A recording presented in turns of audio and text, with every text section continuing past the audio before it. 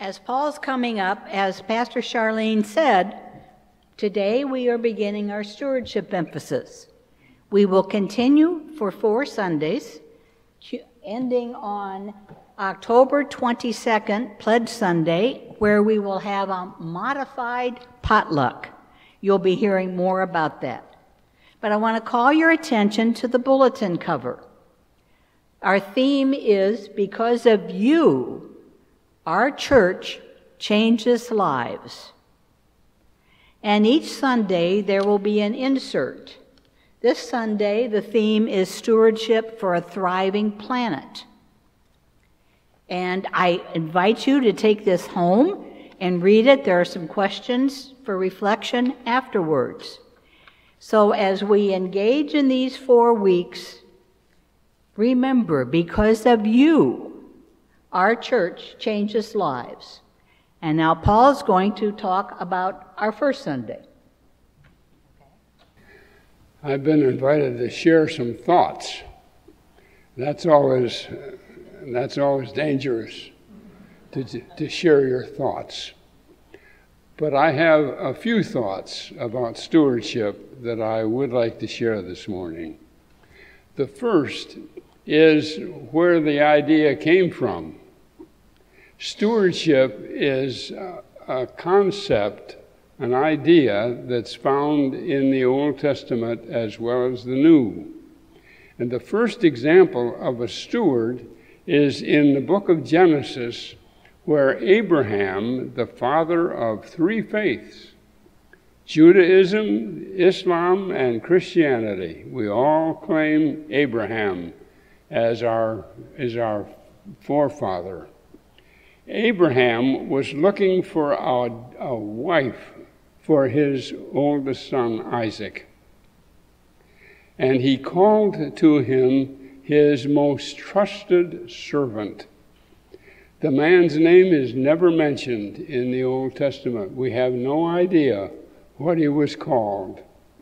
But he was the first steward entrusted by Abraham with a big job.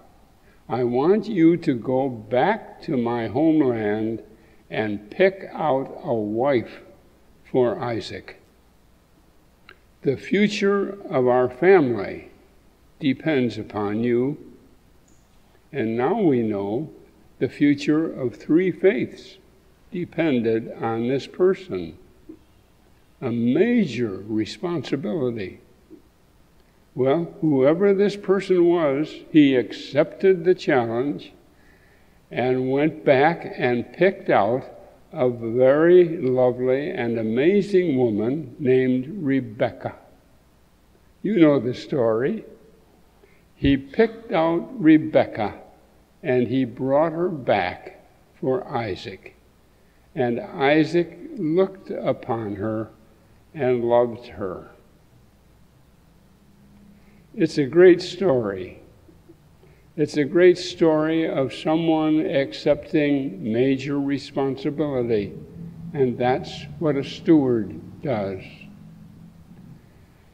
A steward in Abraham's day was entrusted with the keys. The most important thing you can give to somebody is the keys to your fortune, to your home, to everything you own.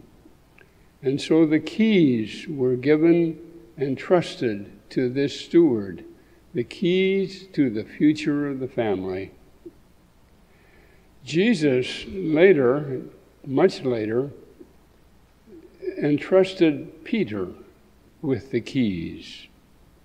Remember when Jesus changed his name? He said, "You are a rock. You are Peter.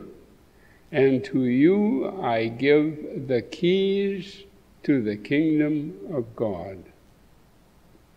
I don't know if you realize this, but the symbol of the keys is implanted in the architecture of St. Peter's in Rome. And the steward of the church, the Pope, is entrusted with the keys. Well, we Protestants say, that's nice. Peter can have the keys for the Catholic Church, but we give the keys to everybody. You are Peter. To you, Jesus gives the keys.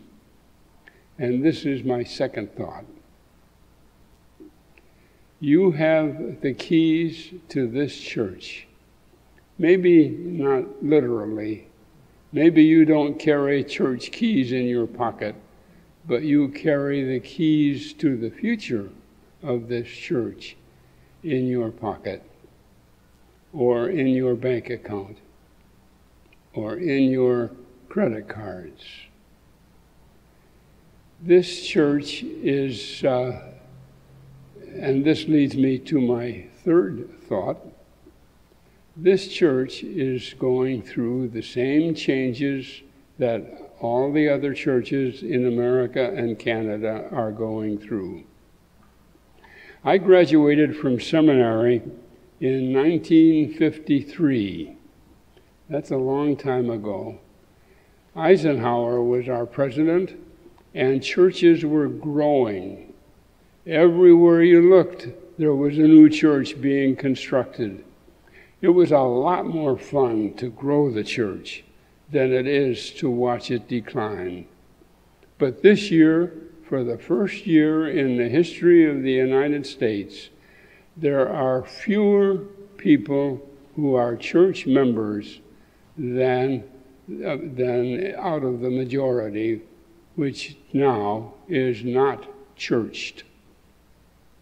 That means there are fewer and fewer of us carrying the keys. We are stewards of this church. That's a major responsibility. And we carry it rather well, I think. I'm proud of the way we behave as members of this church. We support the church very generously. I expect all of us can do more, but we support the church very generously. And that's what it means, one of the things it means to be a steward. Stewardship, the practice of servanthood, the practice of taking responsibility for something much greater than ourselves. Stewardship. Your name has been changed. You are a steward. And to you, Jesus gives the keys of the kingdom of God. Continue, I pray, to carry those keys with pride and with devotion. Today, if you go into Fellowship Hall, you'll find some people who are practicing stewardship on our church. They're repairing a window that has suffered from water damage over the last few years. And this is very important because once they fix that window, we hope DCFS, the Department of Children and Family Services, will grant the license that we need for a nursery school to operate in our fellowship hall. Once that license is granted, children will come in, young children, and dollars will come in as well. And part of the cost of maintaining this building will be covered eventually by contributions from those who are renting the hall as a school. It's important for us to think of our fellowship hall in the future as a school. A school needs security. We must protect the children. That's uppermost. We must have security that protects those young lives and helps them thrive. So part of what's going on today in repairing our building, in the one day we could get people capable of doing that job, the stewardship that is being practiced is building repair. That's important. getting our building up to speed so it can pass the test of being a safe place for children, with no longer having plaster fall down that little kids pick up and eat. Terrible. They say it tastes like chocolate. Well, you're not going to find me eating that stuff, and they shouldn't either. But we must make sure that there's no plaster anywhere within reach where those children can poison themselves. So I beg of you and encourage you and ask you, accept your stewardship. Be faithful as one to whom something very important has been entrusted, and support this church as generously as you can. Thank you.